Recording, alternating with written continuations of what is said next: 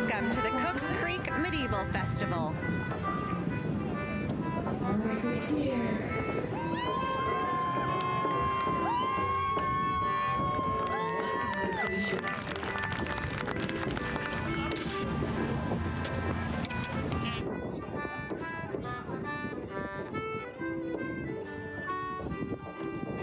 Hundreds of people braved the heat to come out to Cooks Creek, Manitoba, around 30 minutes northeast of Winnipeg, for the kickoff of the two-day festival.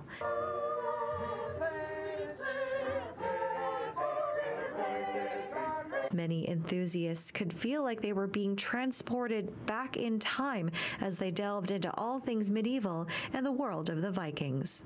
And of course, how better to play the part than to dress the part. So this is a two-handed weapon.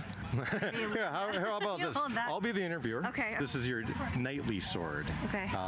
This one went through many hundreds of years of time period.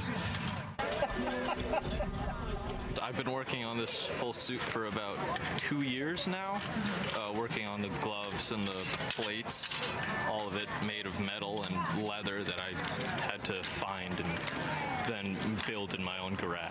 Because of COVID and everything, it's been a while, so I'm super excited to be here today. For many, including Daniel Peters and Amy Kamoski, it was a long-awaited return of the festival, 6 years in the making.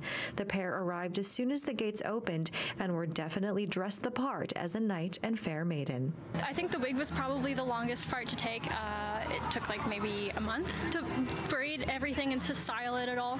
As for this, it's just stuff that I found around. I've had this shirt for years in my closet, and so it's a perfect opportunity to do it.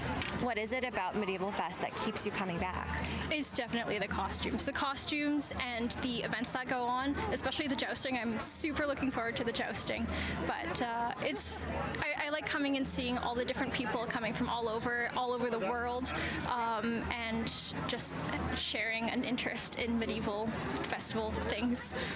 I'm most looking to all the fairs and all the things to buy, the jousts, the fights. I'm really a nerd about this, as you can see. Just here for a good time, looking at wares. From Cooks Creek, Manitoba, I am maiden Joanne Roberts from City News.